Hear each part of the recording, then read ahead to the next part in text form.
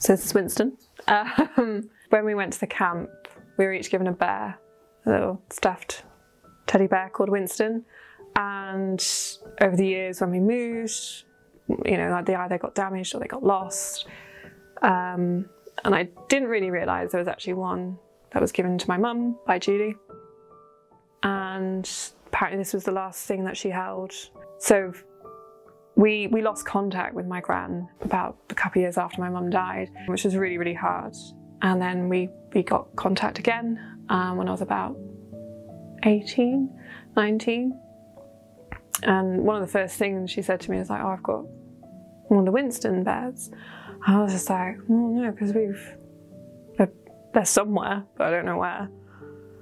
She's like, no, this one was given to your mum. It's one of the last things she held. And I was like, why have I not seen or heard this before? So I protect him, my dear life. I know when I have a kid, he might want to play with it, but I think he's got to put out of reach. This is one teddy bear he just can't play with, unfortunately. So hopefully he'll last a lot longer, to the point where my son will be old enough that he can look after him properly.